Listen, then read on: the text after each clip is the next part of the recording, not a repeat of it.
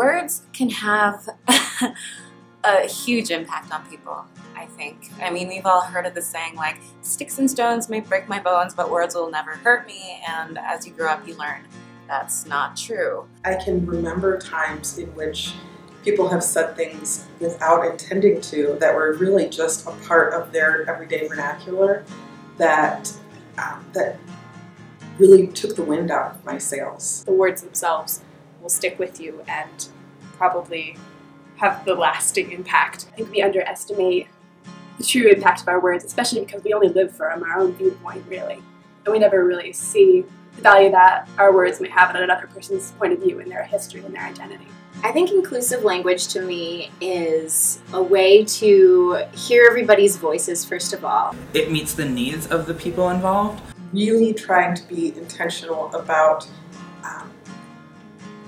engaging others in the language I use and not using language that other people. Words really provide a way into community and also can, again, be ways of excluding. I don't consciously do it, but I'll say, you guys, or we should do something together, guys. And I don't even consciously, like, usually I'm addressing a group of all girls. When I first came to the state, I heard this expression a lot, and I could not understand why people were addressing me. Well, a bunch of women, for example, a group of women, with you guys. You know, I'll joke around with my friends, like, don't be a wuss, you know, don't be a girl, come on, just do this. And then, like, I never really took the time to think about, like, what that meant and how loaded that, like, phrase was. I make jokes a lot about, oh my god, I'm gonna kill myself if this happens, oh my god, I'm gonna commit suicide, blah blah blah blah blah.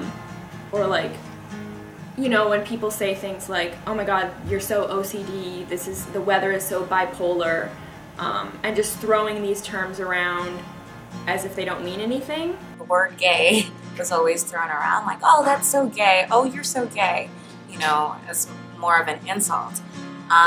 Coming to college, you know, particularly this college, I was made more aware of how that does affect people. I've been confused about what correct term to use, particularly in racial context, often mistakenly using it and then feeling really, really horrible about offending somebody and not wanting to do that, but also not quite sure how to ask. Mistakes are okay, I think, as long as we are not shaming others when they make a mistake, and we're not shaming ourselves when we make a mistake, and it's just being open about that learning process and be courageous enough and to be willing to engage in that relationship and have those meaningful dialogues. More than words. Your voice, your choice. Whether or not we understand the power of our words, we still use them.